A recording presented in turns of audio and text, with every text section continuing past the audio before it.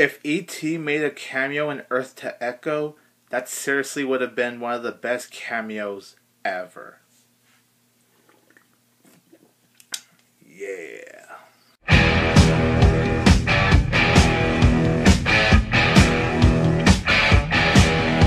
Hello everybody, this is 22 Tiger Dude and I'm here to review Earth to Echo. Earth to Echo is directed by Dave Green. It stars Teo Halm, Astro, Reese Hartwig, and Ella... I forgot the last name. It's pretty long and I'm pretty sure I wouldn't have pronounced it right. Anyways, Earth to Echo is about these kids that are getting strange messages from their phone. They're really curious about what is giving them these messages. On their final adventure together, the kids go out on a search and they find this little tiny alien named Echo, and those messages came from Echo because he needs help to get his ship working so he could go back home. I'm going to be completely honest, the previews for this film just did not really interest me. I actually thought it looked stupid and I thought it was just going to be a terrible movie. Earth to Echo is not actually terrible, but Earth to Echo, it's still not a good movie. It's not terrible. There are some things for me to enjoy about Earth to Echo. As a film overall, it is just very forgettable and really just nothing too special, in my opinion. Positives with this film, I just gotta say right now, are the kids. The kids do a really good job. They feel like real human beings. They just had really good chemistry with one another. So the movie does do a good job of giving me the sense that these are real actual kids, but going on some adventure that in reality kids wouldn't really go on. And it is found footage too, and for me, found footage for the most part, well, most found footage movies are actually horror films now, but you know, most of them, they're not very good. My favorite found footage film to this day is still Chronicle. That's a film I felt like used found footage to its full potential. I just really love that film. But back to Earth to Echo, yes, I really like the kids. And the Echo character himself, I do really enjoy. He was a cute little character. The bummer, though, is that Echo is surprisingly barely in this movie. And I'm not stressing when I say he's barely in the movie. He is not in here that much. Hell, I gotta say, Godzilla and the 2014 Godzilla film that came out earlier this year, I think Godzilla himself actually had more screen time than Echo in this film. The found footage stuff is a hit and miss for me. Some of the stuff looks really good, like there's some scenes where Astro, the character, he has the camera on his bike, and as they're riding the bike, you're actually getting a point of view of the bike. Like, it actually feels like you are riding on the bike yourself.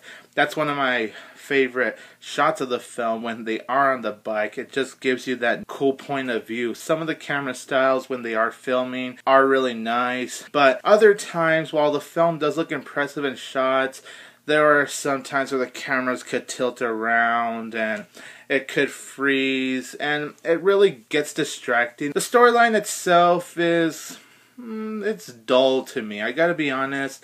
This movie could get pretty boring for me, especially once it gets to like the second half. Like, the movie actually starts out really interesting, I'm gonna say that. As soon as the movie opens, I'm not gonna lie, there is a little bit of emotion that actually came out of me. Like, I actually got teary-eyed in the beginning. After they found Echo, the movie itself, in terms of adventure, it really wasn't all that exciting to me, and I did find myself just pretty bored watching the movie. The thing about this film is that it feels too familiar with E.T. and Super 8. I know the director and the writer, the point was to pay homage to those films. Like, they wanted to pay homage to Super 8 and E.T. and the Goonies for that matter, but for me it's really E.T. meets Super 8, like they both had a baby and made this film.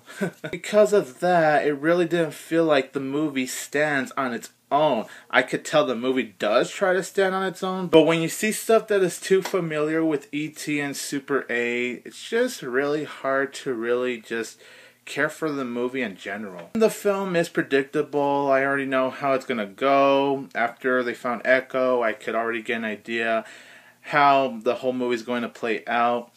I will be honest, the final 10 or 15 minutes was actually pretty good. It does kind of make up for the film being predictable though, because I actually felt like something meaningful actually came out of the film. In the final 15 or 10 minutes, I did get a little teary-eyed because there is a great message at the ending of this film that actually did make me think. You know, it's about friends. Friends that come and go. Friends that stay with us till the end.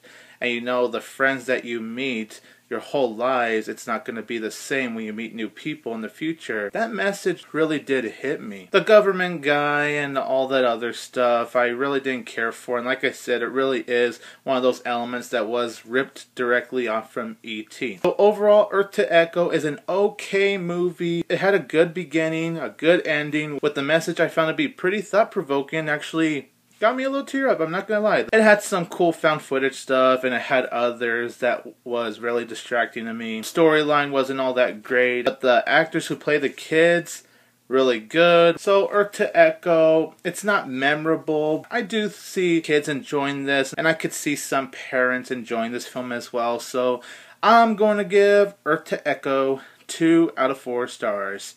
That was supposed to be the echo sound.